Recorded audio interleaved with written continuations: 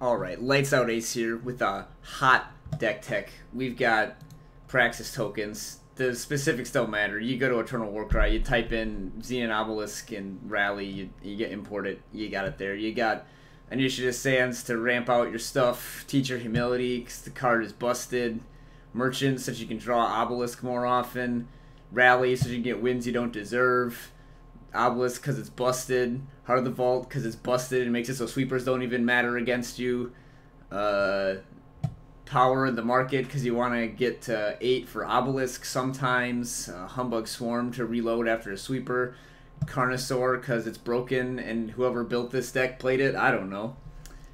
Yeah, it's pretty stock standard, I think. Not really much to talk about at this point.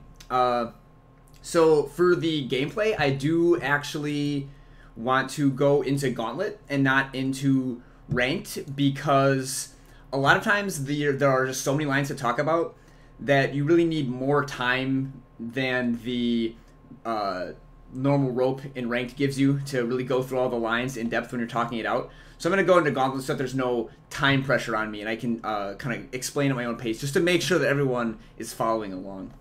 Sorry, Tales of Elysia. Opponent is on an Elysian deck. And this is a very good opening hand. You know, it has all of my busted cards. And I get to play 5 units in the first 2 turns and then play Rally. Because what's not fun and fair about that? So I'm going to start by playing a 1-drop on turn 1 using a Sigil. Alright, I should slow down. So I played a Sigil instead of the banner so that I could play my turn 1-drop on turn 1. And then that means that this banner is going to be undepleted because I have a unit on turn 2, which will let me play 2 more units and then attack with them. So the way I developed my power there was to play the undepleted power before the depleted power so that I could play more units.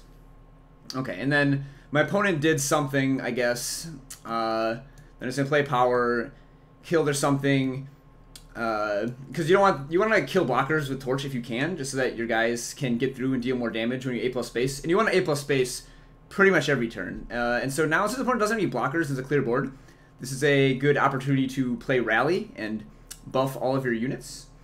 And then the next stage is very difficult. It's very important that you plus A and then press Alt plus F4 and close the game and get rid of Eternal so that you never have to face anyone with this stupid bullshit piece of crap, ridiculous abomination of a deck, and it never sees the light of day ever again. Very important to hit that last step.